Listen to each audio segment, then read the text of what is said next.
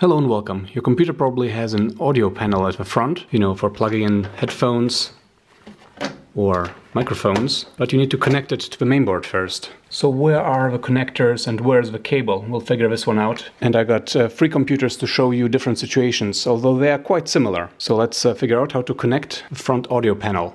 Before we start, let's make sure that you actually have one. Sometimes they are not part of a case, but an extension that you can add, like these card readers, for example, here, in the upper part, that is.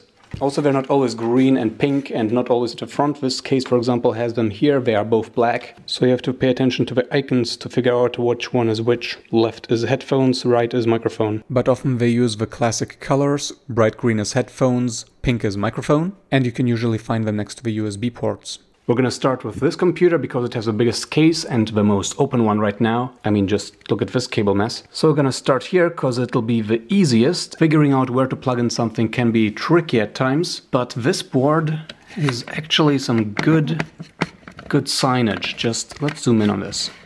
See this? It says USB in the blue ones, COM in the white one, and audio in the green one, and that's what we want. That's where we need to connect our audio front panel. There are quite some cables, but cable management is quite good in this one. So we're just looking for something thin and one-stranded that then connects into this kind of head. Can be white, can be black, can be whatever color. And you just look for text, because this one has the label HD audio. Lucky for us. Now what you have to pay attention to is where are the holes and where is that one that is not a hole. I mean, you can also see it from the side. Where there is no metal, there it is blocked. Might be easy to confuse with a USB 2.0 connector, but you can see the label, and of course the pins are different. The blocked pin is in a corner instead of in the middle. If we watch real close, we can see that at the bottom left, the second from the left, there is one pin missing. So that's where we plug in this one. And here we go.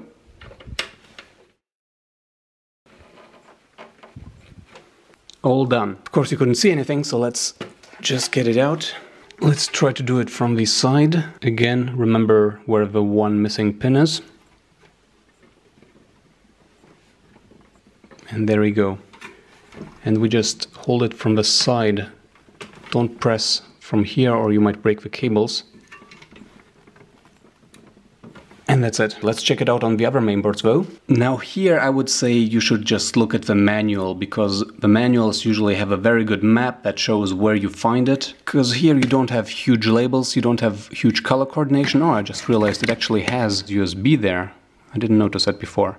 And if you pay close attention you can see audio. Actually it's just Audi. J-Audi, jumper audio. So you can try it this way. And finding the cable is not that hard in here, because you only get one HD audio and one USB. The choice is easy. We take the audio one. We remember where the one missing hole is. We check where the one missing pin is. In this case, pay attention. This one has the missing pin at the top right, second from the right. So you have to be careful and don't assume that it's always the same layout. So this time, gonna plug it in like this.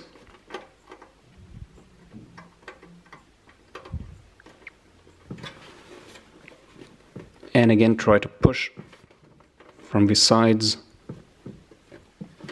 And that's it. Now what we have here is a more messy setup. The graphics card is still in, the cables are loose. In this case I really would recommend to check the manual if you have a desktop ready and don't have to fight with the producer's website on mobile. Otherwise, you can again try to find the label. This one is actually the oldest of the 3, but it does have nice color boxes for USB. And there it is, F audio. And again, there's one pin missing, again top right, second from the right this time. Now we just have to figure out where the cable is. It's one of the cables coming from there, usually somewhere from the right. Is it this one? No, this is a nondescript USB cable. So one of these at the bottom actually, this one. And it says audio, because back then HD wasn't coined yet, I think. Not for this anyways. Again, we have one pin missing, second from the left at the top. Gotta align it, make sure not to break any pins, and carefully plug it in. If you don't have enough light, use your smartphone to light it up. Again, don't push from the back, only from the sides. Alright, we did it. 3 computers have their front audio panel connected. So I hope this helped. Please subscribe to support the channel. And I'll see you next time whenever you need some kind of basic computer help. Until then, ciao!